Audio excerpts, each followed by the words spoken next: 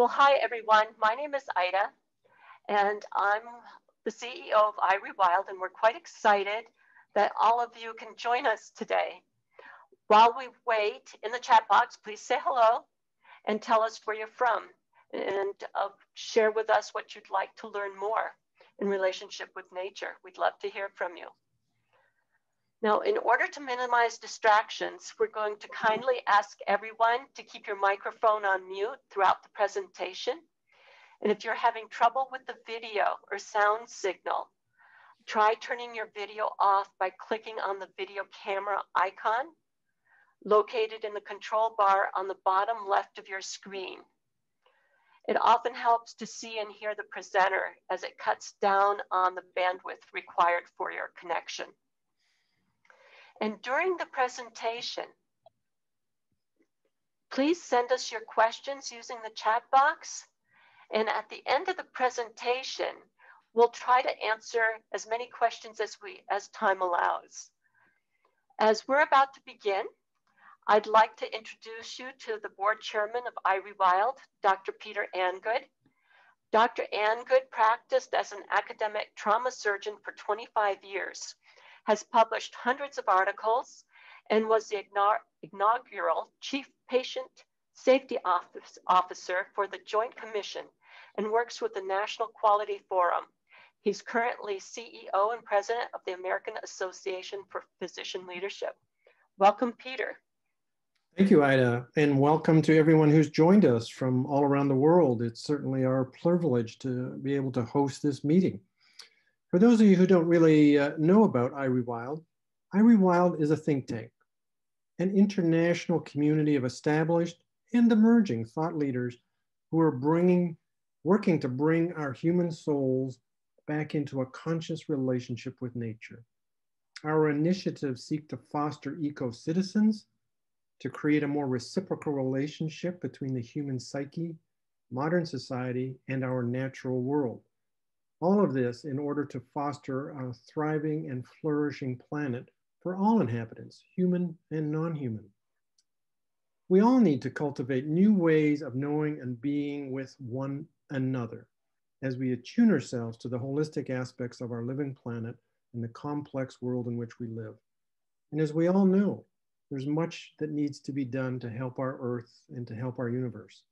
And it's only through this soulful awareness of the interconnectedness of our world that we can make a greater impact and amongst these large challenges. So Irie Wild is just wonderfully happy to have Liz Gutierrez join us today. Liz is a writer, a nature lover, and a bridge between human and nature. She, as a child, adolescent, and adult psychiatrist in private practice in Davis, California, Dr. Gutierrez is interested in understanding the experience of human suffering and how to transcend it. Her passion lies in the work of human ecological restoration, helping to restore humanity's consciousness back to the recognition of its own true nature and its place of belonging in the web of life. She is especially interested in helping people to reopen and reawaken their previously dormant creative channels so that they can become the fullest expression of themselves and help to reimagine and co-create a new world for our future. So with that, Liz, I'm very much looking forward to your presentation, and please go ahead and share your screen, and I'll monitor the questions in the chat box, and I'll help to facilitate and foster the discussion at the end of your presentation. Please, Liz.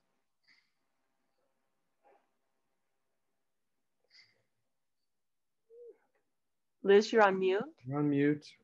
As someone once told me, as a facilitator in national and international meetings, a third of their time is telling people they're on mute. So thank you, you got us. Yeah, thank you for telling me I was on mute. Last time I did this presentation, I didn't even have my slides up. So thank you. Thank you for the introduction, Peter. Thank you, Ida, and welcome to all of you. Thank you for being here this morning. It's great that we have such a global audience because this is such a global topic. So let me go ahead and share my screen and hope that that works. All right. One can see my slides and you're up. hear Yep. me. Perfect. So welcome to this talk on the development of ecological consciousness in childhood. I'm Dr. Elizabeth Gutierrez. I'm a child and adolescent and adult psychiatrist here in Davis, California, on land that I want to formally acknowledge is land that was formerly inhabited by and stewarded by peoples of the Wintun Nation for many, many generations.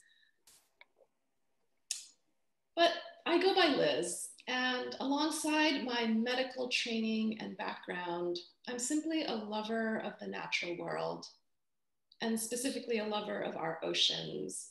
So this is a picture of me in front of Bodega Bay along the Northern California coastline, about 100 miles west of where I live. And I was born and raised in Honolulu, Hawaii, and my parents, including my mom who's on the call, and ancestors in this lifetime are from Vietnam. So I like to say that my heart has always revolved around the Pacific Ocean, and I find the power of nature and water and ultimately love to be very healing. So super happy to be here with you, and my passion and my purpose is in reconnecting people to nature and restoring humanity's ecological consciousness. And you are in the right place if you also love our planet Earth and you want to do your part in creating a sustainable, healthy, harmonious future for all of us. And you want to learn more about ecological consciousness, what it is and how it develops in children and adults, because many adults have not developed our ecological consciousness. And this is something that we have to actively reawaken and reclaim. And you want to learn how our psychological models of development affect our children and ourselves as members of this Earth community, and the impact this has on our well-being and the well-being of our planet. So here's a roadmap of where we're going today. I'm going to go over what is ecological consciousness. And I'm going to take you on an experiential journey through child development so you can experience for yourself how an ecological consciousness can develop. And we're going to explore and discuss how our models of development affect our experience of ourselves and our well-being and the well-being of our planet. So let's just start off with what is ecological consciousness. A simple definition of consciousness is an awareness of yourself and the world around you. And your consciousness can grow and develop as you gain experience and develop increasing awareness. It also develops based on how you interpret your experiences and awareness. And so this is why our models of development are so important, because they really provide a framework and lens for how we interpret our experiences. So my definition of ecological consciousness is an awareness of oneself as part of an interconnected, interdependent part of a larger, intelligent ecosystem of life. And I want to distinguish it from environmental consciousness, which we often hear thrown around a lot. Now, are you environmentally conscious? Are you buying environmentally conscious products? Because environmental consciousness sometimes still views the environment as something separate from us, whereas ecological consciousness really takes into consideration that we and the environment are part of the same organism and we are interconnected. So how does ecological consciousness develop? I'm going to take you on an experiential journey through Erik Erikson's stages of psychosocial development alongside my own theory of how an ecological consciousness develops.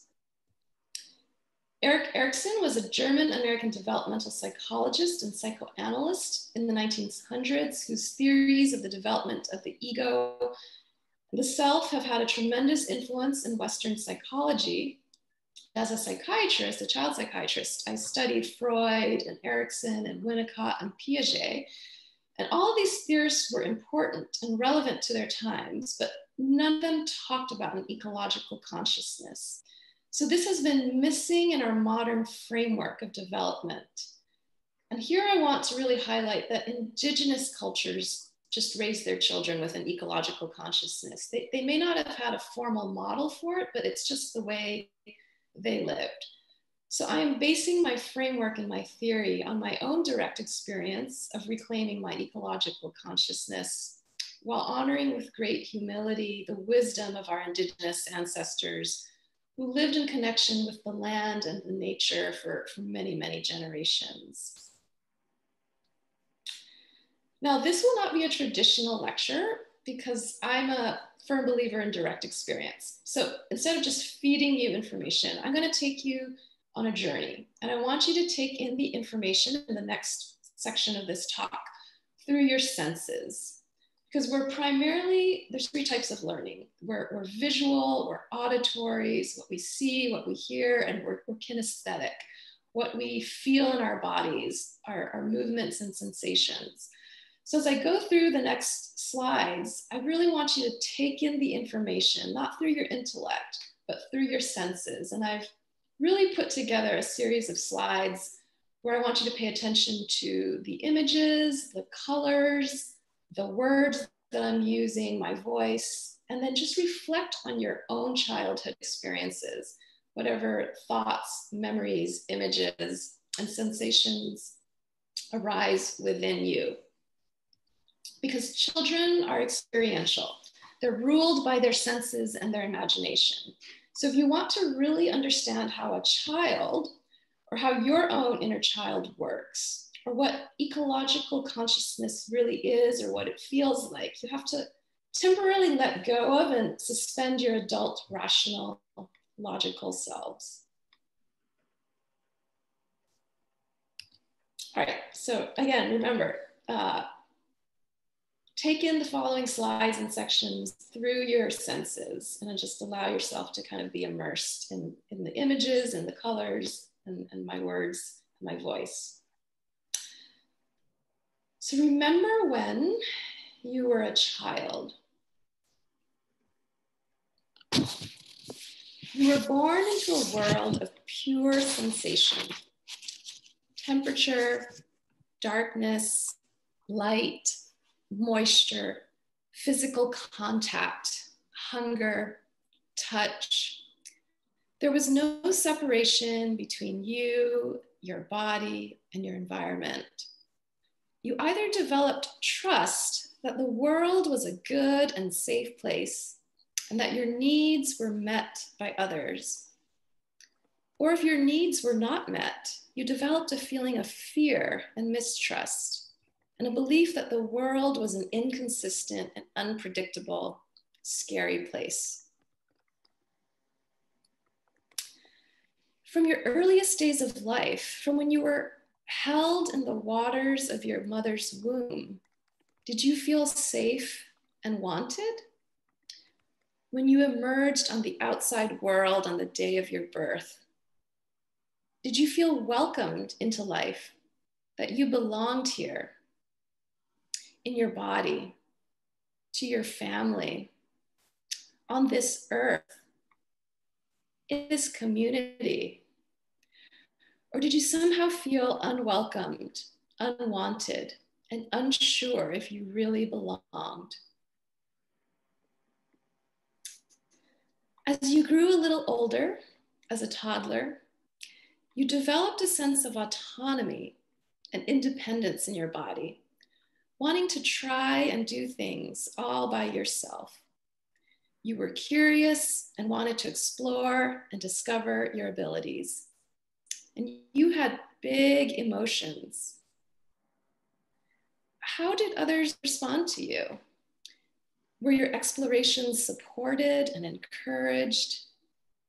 Were your emotions and experiences validated and witnessed? Or did you develop shame and doubt about exploring and expressing yourself? You started to realize that you had your own body and your own will, but did you also learn that you lived in relationship and connection to the world around you and others? Did you explore the natural world and environment as your larger home? Or was there not an opportunity to explore the natural world around you, leaving you feeling separated and insulated and disconnected from others and the world outside the walls of your home? As you got a little older and went to preschool and kindergarten, you were very curious and you asked a lot of questions. You started experimenting and making up your own games and rules, taking risks that demonstrated your initiative, your imagination, and your creativity. And how did others respond to you? Did you feel comfortable and confident, supported and encouraged? Or did you feel like you were a burden on others, guilty for taking up time and space, unsure of your ideas, abilities, and place? Did you have the opportunity to be outside and feel safe exploring and playing in the natural world, communicating with your environment? Did you develop confidence and competence in your ability to navigate the natural world? Or did nature somehow feel scary and dangerous? As you continued in school and activities, you started to notice differences between yourself and others, what you were good at and what others were better at. Could you see these differences without feeling bad or inferior about yourself? Could you see what made you unique, as well as what similarities we all share? Did you develop a kinship with all life forms in both the human and the non-human community? A sense of reciprocity and empathy with all life forms, rather than dominance and superiority over non-human life forms? Did you learn how your actions had positive and negative effects on the world and on others around you? How life didn't have to be a competition with only one winner, but that there was a way for everyone and everything to get along and thrive? As you became an adolescent, you started asking yourself, who am I? Where am I going in my life? What is my identity?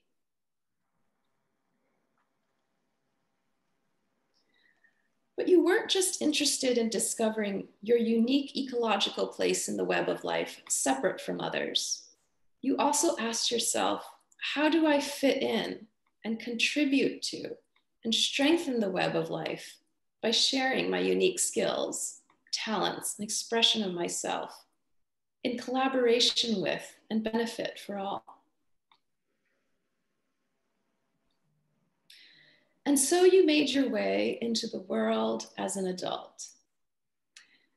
Now, I know as a psychiatrist and just as a human being, most of us do not get through childhood with all of these developmental stages successfully accomplished. And I actually don't believe that's even possible or what we're meant to do.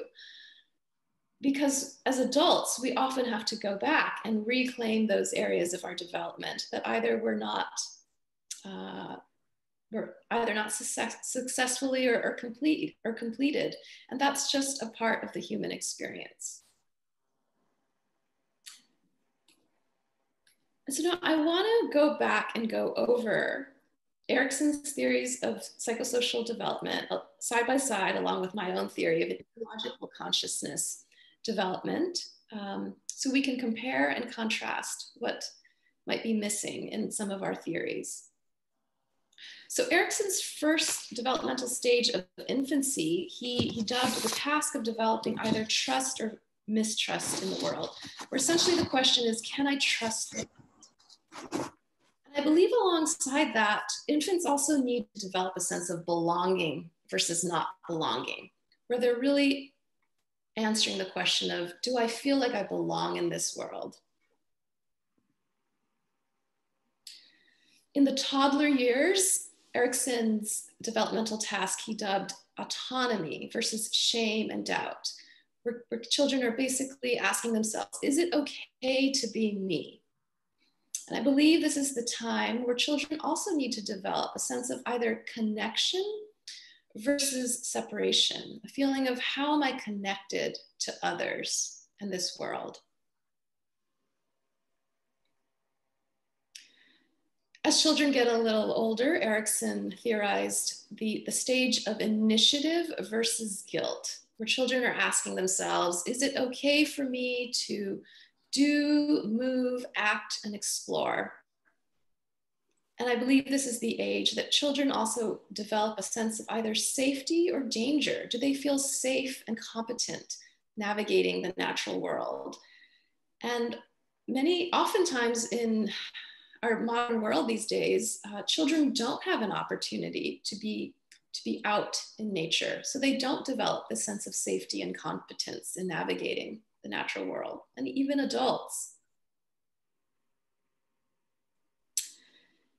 School-age children, Erikson theorized, was a time of the developmental task of industry versus inferiority, where children are really looking at themselves in comparison to their peers and asking, can I make it in this world? And I believe that the question they also need to be developing and asking themselves is a sense of reciprocity versus superiority, where the question is, how can we all make it in this world? Not just the humans, but the non-human life forms as well. And in adolescence, Erikson's developmental task he called identity versus role confusion, where young adults are asking themselves, who am I and who can I be? And I believe that adolescents with an ecological consciousness are also trying to find their place versus being lost. And they're asking themselves, how can I fit in? And how can I contribute to this web of life? So as you can see, when we put Erikson's theories alongside an ecological consciousness theory, modern Western psychology is very based on the development of the individual self and ego in separation and isolation from the greater web of life and our interconnectedness. And if this is the model that we teach and cultivate as healthy development in our schools and our mental health systems, and in society at large, then we completely ignore this vital part of our experience of human as a human, and our need to feel like we belong in this world, our sense of connection with the natural world, and our sense of safety and reciprocity and place that I find can be really, so many adults are seeking this and feeling the lack of that. So some things to consider is, how do we cultivate and strengthen ecological consciousness in children and adults? And I want to thank you just for coming to this talk, because just by coming to this talk, you've already strengthened your ecological consciousness just by bringing your awareness to this and hopefully stimulating some of your own queries and inquiries and curiosities. And I want to invite you to continue to have conversations and bring awareness to this topic after you leave this talk. Just start talking to people and bringing awareness to this, because having an ecological consciousness doesn't mean you have to go live in the wild. You can have a strong, healthy ecological consciousness living in the modern world. And that actually is the task of our times, is how do we have a strong, healthy ecological consciousness while living modern lives?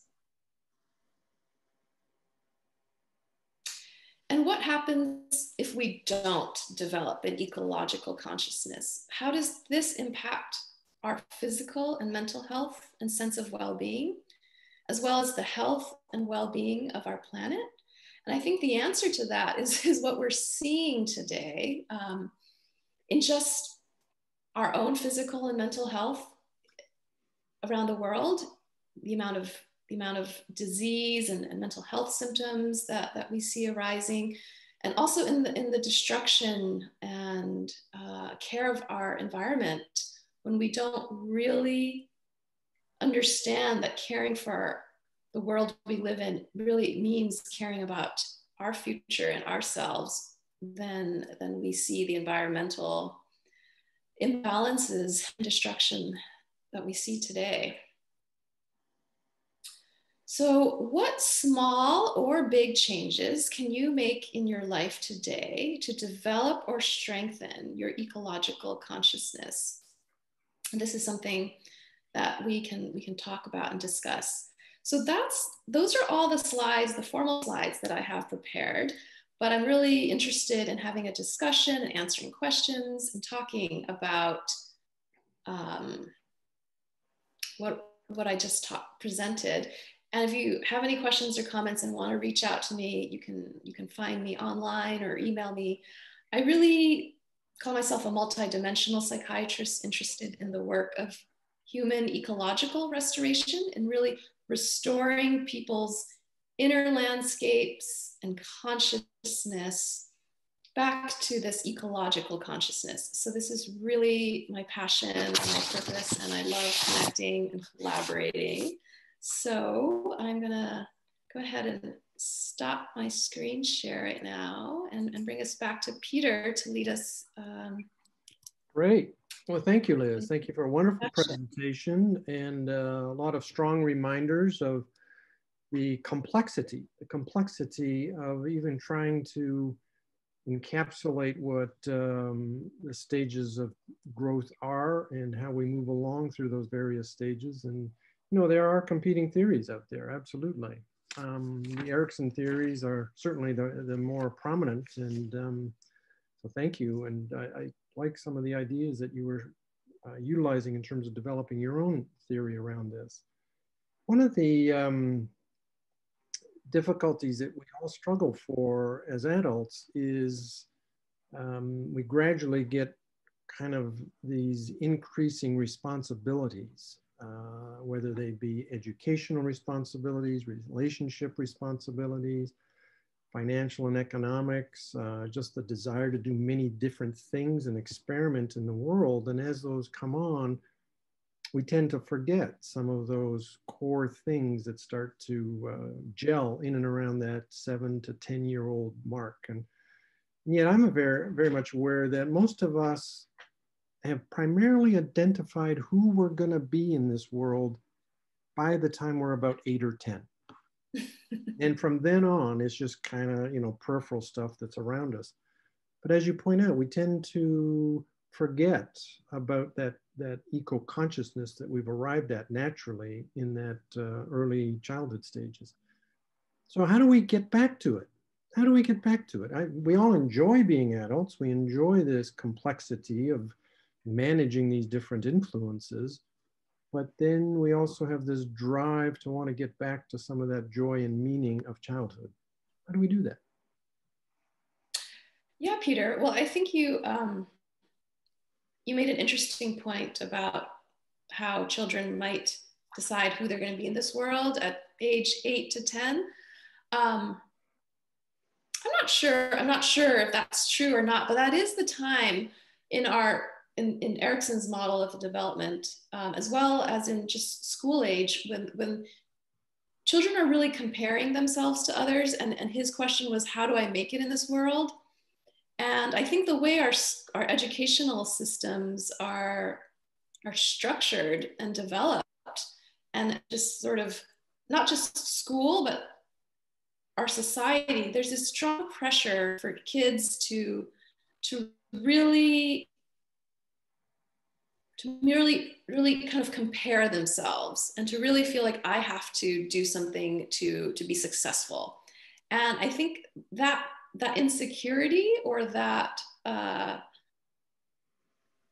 roots of that insecurity that might follow us throughout our adolescence and young adulthood or adulthood really, I think, prevents us from relaxing into the truth that we're all in this together and that we don't have to compete for resources, for our own success, or for so I think really it's kind of reminding our kids through the way that we evaluate them, by the way we shepherd them through their lives, that this is not a competition. This is not about like, if I just make it, then that's the end game. It's about really like we're all in this together, and how can we each have a unique contribution to this web, and we're all going to make it together. If we really want to make it, we have to all make it together. And so I think even as adults, you know, really challenging our framework of what success is, and what you know, what is our unique place and contribution. Right. Yeah, and I think some of the other stuff that I've been reading about and Ida's made me aware of, you know, we come through that late period of early childhood, and then we get into teen, and we've got these incredible influences from social media and being in the general media, et cetera, et cetera. So we don't necessarily have that balanced view of what nature is or what nature could be. And yet in the younger generations, certainly in teens, early 20s, et cetera, folks are paying an awful lot of attention to the ecology, to the environment, and to how do we make it better. And they're actually fearful of it. They're fearful that we're not treating it properly. And so it's creating its own trauma, if you will. And yet it's a paradox, isn't it? They're fearful of what's happening to nature, and yet they haven't had the opportunity necessarily to experience nature properly. And so, and Rael Eguchi has posted a comment in the chat box about terror management theory. It's a wonderful comment there about how our culture buffers our existential anxieties. And yet, I love this catchphrase here, Disneyfying nature, for example. Rael, great comment there. But so how do we deal with this existential trauma in a way that's healthier for us? This paradox that I just described, this Disneyfying, and how do we help people kind of get past that so that we're more accepting? What would be some of your comments there? Yeah, I feel like there's such a multi-pronged approach to restoring this ecological consciousness. There's no one answer, and it's so multidisciplinary, and because it's really where we're at. Our current relationship to nature is so deeply challenged and disturbed from multiple levels, from education to media, to our economy and our businesses. And so I think it's really about each person reclaiming their connection, and then doing their part in sort of in whatever sphere of influence that they have, really kind of extending their sphere of influence into wider circles, interconnecting circles that will eventually bring us all back into harmony. But we have a lot of work to do. We really do. And you know, we have to start with ourselves. We have to start with our own relationship to ourselves and our true nature, and then kind of ask, how are we connected to this greater web, and how are we extending and strengthening it? And I think, you know, just having more conversations like this, having more experiences, having more connections.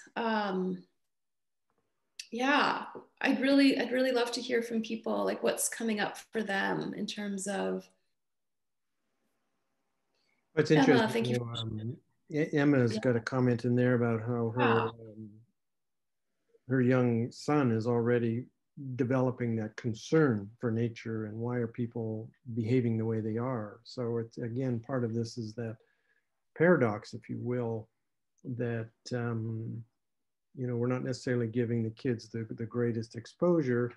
They've got concerns, and yet what you're suggesting is it's still up to us as adults to kind of not only identify the current environment, but then how do we instigate the change to create this? And, you know, an eco-consciousness type of movement is starting. It's starting in a variety of ways in not only this country, in the United States, but many countries.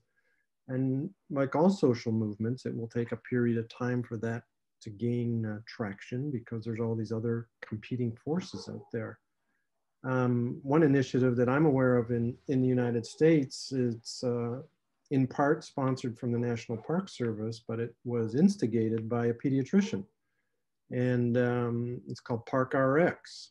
And the simple concept is that as a clinician who sees kids, even though they're healthy, that physician or provider should write a prescription, go to the park once a day for 30 minutes, or go to the park 4 times a week for 30 minutes.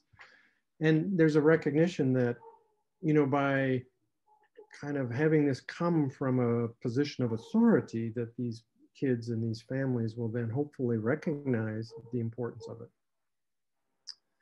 There's good science evolving that, you know, the benefits psychologically, biochemically, physiologically, hormonally are clearly there as it relates to getting exposed to nature. Intriguingly, even if we put on the virtual reality goggles for 15 minutes and watch nature scenes, we'll get physiologic and hormonal benefits in there as well. So, so in all of this, Lolita's got a question in here. She's interested in how to implement, and that's part of what I'm talking about. How do we implement? You've helped us characterize, you told us to network, but how do we implement? How do we implement? Yeah. Peter, would you, and after Liz talks, would you mind sharing that slide we have? Because it talks about implementing. What kind of things can you do? And especially it also speaks to Rial's question of trauma and grief.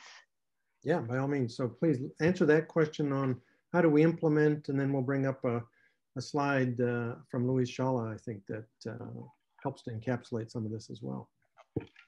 Yeah. So yeah, Lolita, your question about how do I implement this into my practice? And, you know, I don't have all the answers. So I'm only one voice. But I will just share that there's no substitute for just spending more time in nature. Sometimes we complicate, we actually, humans, we complicate things so much. So I'm a firm believer in simplifying things. And Barbara, you also asked, are there any exercises that I can suggest for adults to recapture some of our childhood connections to nature? So I would say that there's no substitute just for spending more time outside. And it doesn't even have to be, you don't have to even go to a pristine wilderness. There's just something about spending more time outside with our senses, recalibrating with the larger world out there. So if we talk about being in relationship to nature and the environment, just spending time outside of our walls and our homes, and just feeling all the senses of what it's like to be outside and outdoors. Now, with that said, once you have reestablished that connection, I really do feel like there's these stages of reconnecting to your ecological consciousness. And in the beginning, there's no substitute for you actually having to spend time reawakening your body's physical sensations to being in the outside world. But once you reawaken that and you've reestablished that connection, I have found that it stays with you, so that even when you're indoors and not necessarily outdoors, the reconnection has been reestablished. So you can kind of call it up and feel it, even when you're not outside, or it's easier to reconnect it. So I do think there's these stages of reconnection. In the beginning, you do, if you've been disconnected from the natural environment, there's no substitute for actually spending more time outdoors and in the natural world. And then there's stages of increasing consciousness and awareness. As your body reawakens to that reconnection, you can, it stays alive within you, because you are a living part of nature. So nature is not just out there, but it's inside you. So when you awaken that part inside you, then you are part, you become more alive in that way, and you carry that with you. Yeah, and there's some good scientific evidence out there. If you just go up for a short period of time, the physiologic and hormonal shifts that occur and benefit your immune system are long lasting. And yeah, they gradually taper down over time, but long lasting upwards of a month in some cases. And so, you know, it's well past us just thinking, oh, I feel good for some reason, let me go outside more. There's clearly these biochemical, physiologic, hormonal benefits. And Amber's made the comment as well in here that as a therapist herself, she gives the family, similar to what I was talking about with the pediatrician in Park RX, give them the homework, go outside, make that part of your habits. And, you know, we've got a wonderful slide I want to ask Ida to pull up that sort of encapsulates some of those benefits. I will do that. I will do that. But first, also, there are people who live in societies or cities that there is no nature available to them. Yeah. So with that, you can bring, you know, plant a seed, right? Help your child plant a seed and watch it grow and discuss it. You can read Ecological. There's so many books about nature and interacting with nature that that's also another exercise, something that the children, you can do with children. And here, can you see that now, Peter? Yeah, you have to make it go into, hit the play button at the top. Oh, thank you. Thank you. There we go. Yeah, so I think Liz, as I was doing some of my own research for this presentation of yours, I read through your stuff and I think it's wonderfully well put together. But Luis Chala's stuff encapsulated a lot of this as well. And if you look at, and each of those bubbles are busy, absolutely. But, you know, that bottom left bullet there, time watching TV, social media, all those things decrease your connectivity to nature. And as you pointed out, some of that actually naturally gets lost in adolescence. But for that top left pinkish sort of bullet, experiences that can increase connectivity, look at that. Adults who promote engagement with nature and empathy for living things, nurturing parenting styles, providing access and time. The female gender seems to do better by increasing this connectivity than us males. And there's, you know, the indigenous values, which you mentioned at the very beginning of all of this. And if we can expand the importance and the abilities for people to deliver that, then it leads into these benefits, greater connection itself to nature, benefits associated, it's intrinsically positive experiences, pro-social behavior, good health, well-being, less complaining, creativity goes up, and then the behaviors change too. There's an improved environmental knowledge, a willingness to conserve nature, be a good citizen, and some very pro-nature behaviors. And I see Emma's followed up with another good link there in terms of things we can do. So I think there's one other slide there that I looked at. If you could just hit your forward button, that would be great, Ida. Yes, and this actually speaks to reals about trauma, because children feel that trauma, as another woman was saying about why are people cutting trees, and they're feeling this trauma about, you know, the species extinction. They're feeling, and it needs to be acknowledged with them. So I'll let you take it, Peter. No, I think you're doing a great job with it. It's a tough slide to read, and we'll make sure that the slides are distributed, these couple of slides, along with Liz's. But, you know, we can try to prevent the trauma, but then trauma occurs. And maybe if you want to stop sharing, Ida, as well. And some of what you were saying earlier, Liz, you know, the military is utilizing nature very heavily these days for post-traumatic stress disorders. And you just have to stop sharing your screen, Ida, not just poking yes, on. if I could. No, I can't. My the button that says stop sharing isn't coming up. That's why I can't see. Yeah, we're getting you just talk over. Please talk over me while I can't seem to find it. Happy to do so. It's usually at the top. It's not.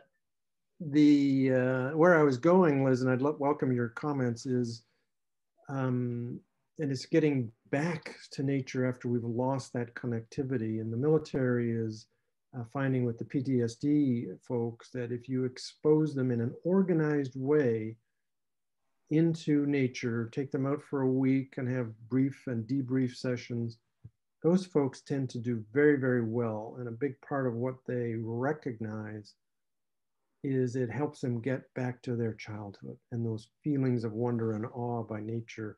And it helps them get to some degree past their PTSD, not perfectly, but what are some of your thoughts about that side of it? Yeah, I think your comments on just awe and wonder are you know, so healing. That sometimes, again, going back to kind of just simplifying things. And I want to touch base on, Michelle, your comment on sort of these feelings of despair, which can lead to sort of feelings of hopelessness and paralysis. Sometimes we can get really paralyzed by feeling like how much work there is to do and how much systems have to change, and we can really feel like, oh my God, there's so much we need to do, and so much we need to heal in order for us to move forward. And then we can also just be outside and watch a beautiful sunset or watch a bird, and that sort of childlike sense of everything is okay and everything is fine and the world is a beautiful place can really be restored to us. So I think these mindfulness practices, even just small mindfulness practices where we are really restored to this experience of what a beautiful world we live in, even if it's not perfect, even if it's currently hurting and there's a lot of healing to still be experienced, that there's still so much good and there's still so much beauty and awe that we can experience on a regular basis, just even right now. And I think when we can just reconnect to that presence of this beauty and awe that children naturally have, if we can kind of reconnect to that as an adult. And I think that really buffers a lot of the adult-like problems that we have built up. Not to say that we don't have to also transform and remodel the way a lot of our systems currently are. But I think when we can just reconnect with those experiences of ourselves and look at the world through a child's eyes again, we can find that place within ourselves that feels really well, some of us do that naturally. Some of us do that naturally. Most of us on this call probably do that naturally. But part of the trick is how to help others recognize it. How do you become better parents? Remember, getting married and being a parent are two of the biggest, largest social experiments out there, right? We never get trained for it and we jump right in. So how do we become better parents? And how do we help our kids be better? And we haven't got the time to solve those today, but that's part of all of this. And those on the call, we kind of are already there, but there's a larger audience that we have to help to try and recognize what is eco-consciousness? How do we help our kids? How do we network with other adults to make it a broader, bit more healthy society? And, you know, getting out there and living a mindfulness type of practice, getting into nature ourselves, promoting it, writing about it, poetry, reading books about it, etc. Those are all, there's a multiplicity of ways in which to do that. And, you know, we've got just a large number of tools out there for us. One of the things that scares me the most, quite honestly, is the significant gender differences in terms of how little boys and adult boys perceive nature and that sort of alpha behavior that they often demonstrate. And women and little girls oftentimes seem to have a little bit more confidence issues, but that shouldn't be the case. And, you know, how do we help to accommodate for these different things, and how do we promote all of that stuff? This is just been a wonderful talk, and I'd like to just thank you so much for the time, the energy, and the effort that you've put into it. For those of you who have put comments and suggestions and links in there, thank you for that. We'll record all of those comments in the chat box. We'll make sure that the slides are aware for everybody, available, I meant to say. And Ida, do you have any closing comments before I make my last comments? No, I just wanted to thank Liz very, very much for the wonderful presentation, and to you, Peter, for hosting and adding richness to the conversation. So thank you, everyone, for being here today. We're very, very grateful. Peter? Yeah, thanks, Ida. Thank you, Liz. Thank you, everyone. And as you digest this further, please share more with iRewild and have a look, a more close look at the iRewild website. The availability of today's conference will be there. There'll be future conferences coming on in the near future. And we've got some wonderful podcasts up there where we continue to share the learning as we help ourselves, but more importantly, as we help others to improve their living creative energies in our natural world. If you're an established or an emerging thought leader and would like to join our team or find out more, just get in touch with us. Our research, our initiatives, all these things are there. We've got a wonderful, very robust ebook there for downloading, and it gives a much stronger sense. So thank you all for joining today. And again, thank you, Liz, for a wonderful presentation and great discussions. Take care. Thank you, everyone. And just in my closing remarks, I feel like the one thing that I want to leave everyone with is our interconnectedness, is that we're not all doing this alone, that each one of us is playing our part. And it's just really being really tuned into that interconnectedness of you know, there is a lot of work and a lot of healing and a lot of change that needs to be done, but we're all we're all doing our part and we're doing it together. And so, you know, that's the piece that I really want to leave everyone with. So Great. thank you. Thank you, everybody. Take care. Thank you. Enjoy your lives. Thank you.